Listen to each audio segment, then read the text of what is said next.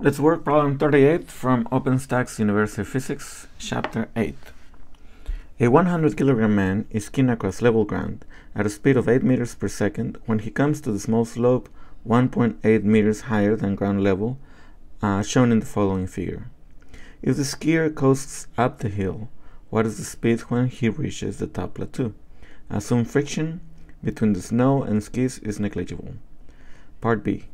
What is the speed when he reaches the upper level if an 80 Newton frictional force acts on the skis? Okay, so what we need to consider is that the energy will be conserved for part A, since there are no frictional losses to be considered there. So we are going to have that the initial energy of the skier would be equal to 1/2 mv0 squared. So his initial energy will be equal to 1/2 times 100 kilograms times 8 meters per second squared.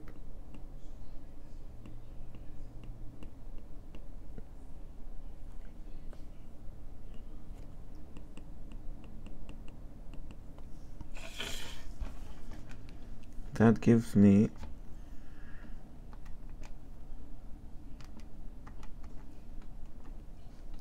3,200 joules.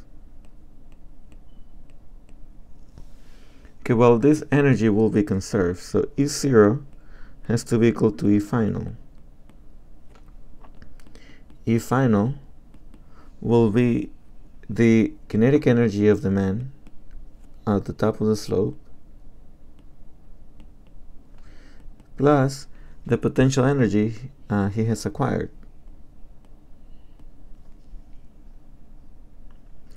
Therefore, we would have that 3,200 joules must be equal to 1/2 times 100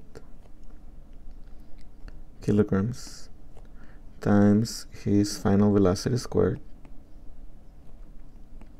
plus again his mass times gravity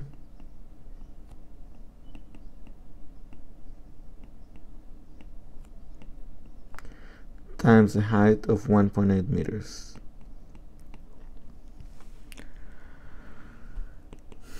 Okay, this number here will be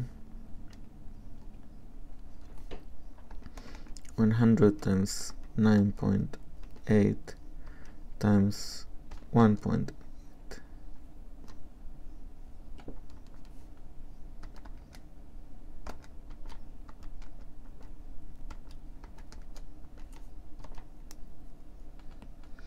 which is 1764. And this number on the left is going to be 50 times the final velocity squared. So then I'm going to have 3,200 joules minus 1764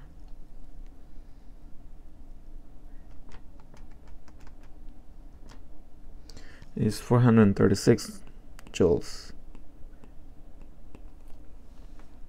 and that is equal to 50 kilograms times the final velocity squared.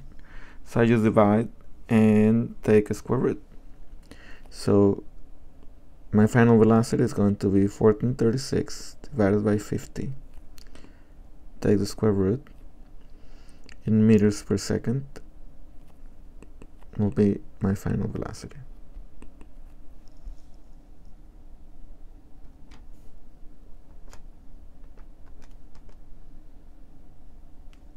That's equal to the square root of 28.72.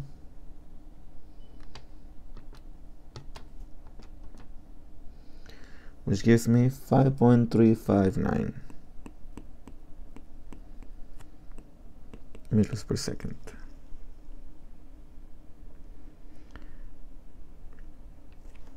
So then I can say V equals, let's say, 5.4 would be the final answer for part A.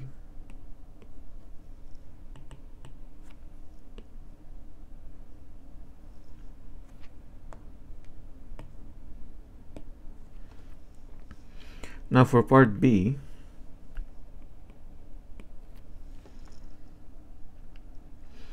I am to assume that there are frictional losses, and I am given the force of friction, which is 80 newtons. So I don't have to worry about figuring it out of a coefficient of friction and a normal force. So all I need to consider is that the work done by friction will subtract from the energy that the skier started with. That is, E0 has to be equal to the final kinetic energy plus the final potential energy plus the work that is done against friction. You already know what the final kinetic energy form will be, which is this form, 1/2 mv final squared. We know the form of the potential energy, which is going to be mgh, and the form of the work lost to friction will be the displacement times the force. Because the displacement and the force are parallel, f dot x will be equal to f times x. And here the displacement x will be equal to 8 meters. So then I have the initial energy, 3200 joules, has to be equal to the final kinetic energy, which will be 1/2 times 100 times the final velocity squared, plus mgh, which in this case will be 1764 joules, as we found in the previous problem,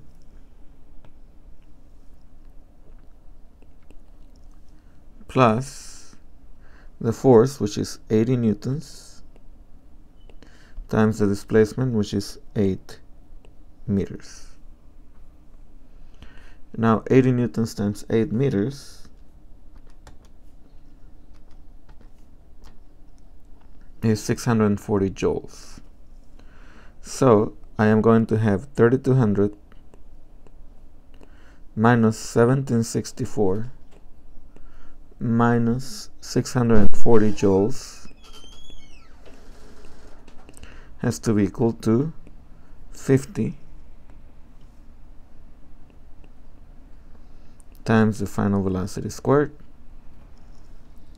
So let's calculate that. 3200 minus 1764 minus 640 is equal to 796.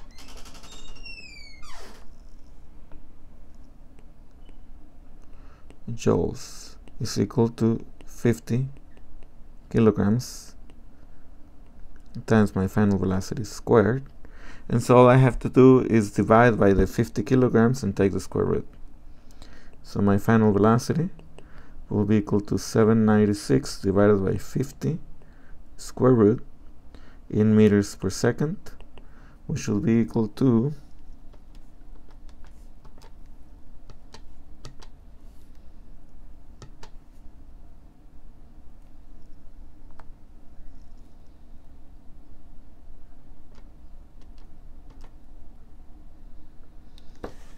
3.99 meters per second. I guess if we're doing two significant figures, we can round that off to 4.0.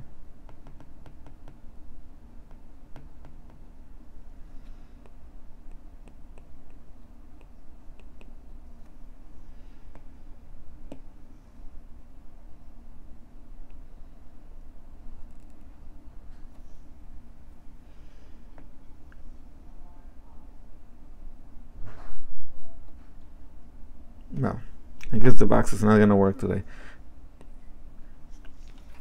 I hope that helped.